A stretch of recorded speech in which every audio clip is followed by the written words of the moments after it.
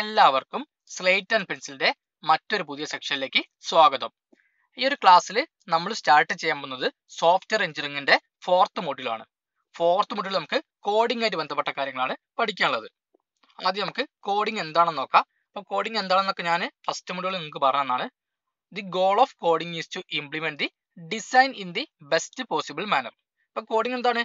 ഒരു സിസ്റ്റത്തിന്റെ ഡിസൈനെ computer language ഫോർമാറ്റിലേക്ക് transform ചെയ്യുന്ന പ്രോസസ്സിനാണ് കോഡിംഗ് എന്ന് പറയാം. ഒരു സിസ്റ്റത്തിന്റെ ഡിസൈനെ കമ്പ്യൂട്ടർ ലാംഗ്വേജ് ഫോർമാറ്റിലേക്ക് ട്രാൻസ്ഫോം ചെയ്യുന്ന പ്രോസസ്സിനാണ് നമ്മൾ കോഡിംഗ് എന്ന് പറയാം. അപ്പോൾ നമുക്കിവിടെ ഫസ്റ്റ് ഡിസ്കസ് ചെയ്യുന്ന ഫസ്റ്റ് ടോപ്പിക്കാണ് സ്ട്രക്ചേർഡ് കോഡിംഗ് ടെക്നിക്ക് അല്ലെങ്കിൽ സ്ട്രക്ചേർഡ് പ്രോഗ്രാമിംഗ് ടെക്നിക്ക്. കോഡിംഗ് എന്ന് പറയുന്നത് തന്നെയാണ് എന്ത്? പ്രോഗ്രാമിംഗ് എന്ന് പറഞ്ഞാലോ. ആദ്യം നമുക്ക് imperative and declarative coding technique എന്താണെന്ന് നോക്കാം. അപ്പോൾ ആദ്യം നമുക്ക് ഇതിന്റെ ഡെഫിനിഷൻ എന്ന് പറയാം. അതിനുശേഷം നമുക്ക് ഒരു റിയൽ ലൈഫ് എക്സാമ്പിൾ പറഞ്ഞുതരാം. എന്നാൽ എനിക്ക് ഈ ഒരു പോയിന്റ് കറക്റ്റ് ആയി മനസ്സിലാവുള്ളൂ. ഇമ്പറേറ്റീവിന്റെ definition: tell programme how to do something or solve problem exactly. ഡിക്ലറേറ്റീവിൻ്റെത് tell programme what to do instead of worrying about how exactly something needs to be done. Imperative സ്റ്റൈലിൽ എങ്ങനെയാണ് ഒരു റിസൾട്ട് കിട്ടേണ്ടതെന്ന് നമ്മൾ പറയണം. എന്നാൽ declarative സ്റ്റൈലിൽ എന്ത് റിസൾട്ടാണ് നമുക്ക് കിട്ടേണ്ടതെന്ന് നമ്മൾ പറയും. അതായത് എങ്ങനെ കിട്ടണം എന്നല്ല, എന്താണ് നമുക്ക് കിട്ടേണ്ടതെന്നാണ് നമ്മൾ പറയുന്നത്. ഇത് ഇമ്പറേറ്റീവിന്റെ കേസ് എന്താണ്? ഇമ്പറേറ്റീവ് സ്റ്റൈലിൽ എങ്ങനെയാണ് ഒരു റിസൾട്ട് കിട്ടേണ്ടതെന്നാണ് നമ്മൾ പറയേണ്ടത്. എന്നാൽ ഡിക്ലറേറ്റീവ് സ്റ്റൈലിൽ എന്ത് റിസൾട്ടാണ് നമുക്ക് കിട്ടേണ്ടതെന്ന് നമ്മൾ പറയും. അതായത് എങ്ങനെ കിട്ടണം എന്നല്ല, എന്ത് നമുക്ക് കിട്ടണം എന്നാണ് നമ്മൾ പറയാം. ഒരു റിയൽ ലൈഫ് എക്സാമ്പിൾ പറഞ്ഞുതരാം. നമുക്കിപ്പോൾ ഒരു മെയിൽ വന്നിട്ടുണ്ടോയെന്ന് നമുക്കറിയാൻ രണ്ട് മാർഗങ്ങളുള്ളത്. ഒന്ന് ജിമെയിൽ അക്കൗണ്ടിൽ ലോഗിൻ ചെയ്യുക, എന്നിട്ട് എന്ത് ചെയ്യുക? ഇൻബോക്സിൽ നോക്കുക. മറ്റൊന്നെന്താണ്? ഒരു ജിമെയിൽ ആപ്പ് ഇൻസ്റ്റാൾ ചെയ്ത് പോപ്പപ്പ് നോട്ടിഫിക്കേഷൻ ഓൺ ആക്കി വെക്കുക. അപ്പം ആദ്യം പറഞ്ഞ സ്റ്റൈലാണെന്ത്?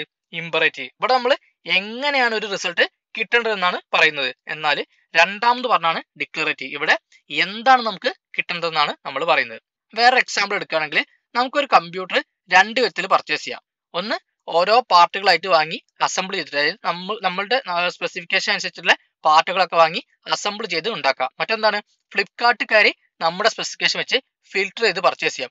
ആദ്യം പറഞ്ഞത് ഇമ്പറേറ്റീവും രണ്ടാമത് പറഞ്ഞത് ഡിക്ലറേറ്റീവ് ആണ്. അപ്പൊ ഏകദേശം ഒരു ഐഡിയ കിട്ടി മനസ്സിലാക്കുന്നത്. അപ്പൊ ഇമ്പറേറ്റീവ് എന്താണ്? എങ്ങനെയാണ് റിസൾട്ട് കിട്ടേണ്ടതെന്നാണ് നമ്മൾ പറയേണ്ടത്.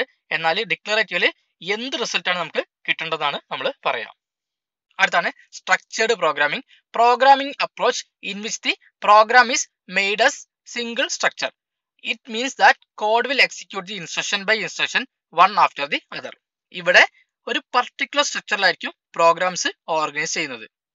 എന്ന് പറഞ്ഞു കഴിഞ്ഞാൽ നമ്മളൊരു പ്രോഗ്രാം എഴുതുമ്പോൾ ഓരോ ഇൻസ്ട്രക്ഷനുകളും എക്സിക്യൂട്ട് ചെയ്യുന്നത് എങ്ങനെയായിരിക്കും?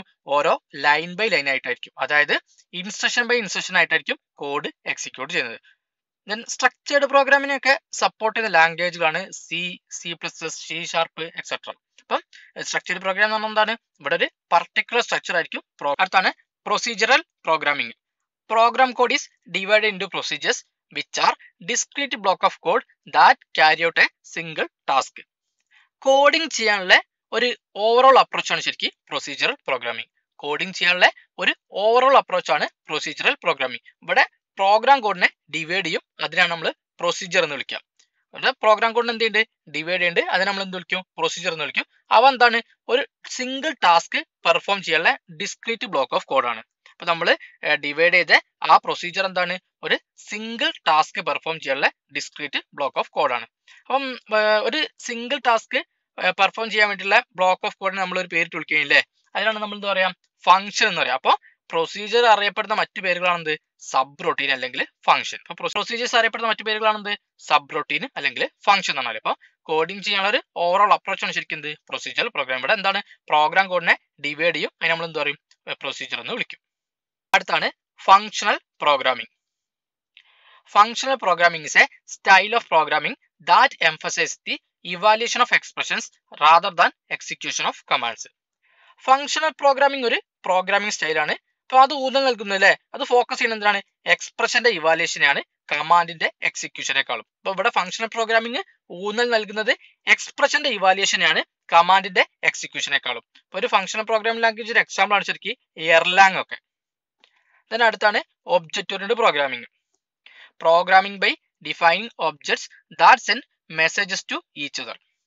മറ്റൊരു programming methodology ആണെന്ത്? Object oriented programming. ഇവിടെ മുഖ്യ ഫോക്കസ് അല്ലേ, ഇവിടെ ഊന്നൽ നൽകുന്നത് ഒബ്ജക്റ്റിനാണ്. അതായത് ഫംഗ്ഷനേക്കാളും ലോജിക്കിനേക്കാളും ഒക്കെ മുഖ്യ ഫോക്കസ് അല്ലെങ്കിൽ ഊന്നൽ നൽകുന്നത് എന്തിനാണ്? ഒബ്ജക്റ്റിനാണ്. കുറച്ച് കോംപ്ലക്സ് ആയിട്ടുള്ള അല്ലെങ്കിൽ ലാർജ് ആയിട്ടുള്ള പ്രോഗ്രാമിനൊക്കെ ഇത് വെൽ സ്യൂട്ടബിൾ ആണ്. അപ്പൊ ഇത് അബ്സ്ട്രാക്ഷൻ, ഇൻഹെറിറ്റൻസ്, പോളിമോർഫിസം, എൻക്യാപ്സുലേഷൻ തുടങ്ങിയ കൺസെപ്റ്റ് ഒക്കെ പ്രൊവൈഡ് ചെയ്യുന്നുണ്ട്.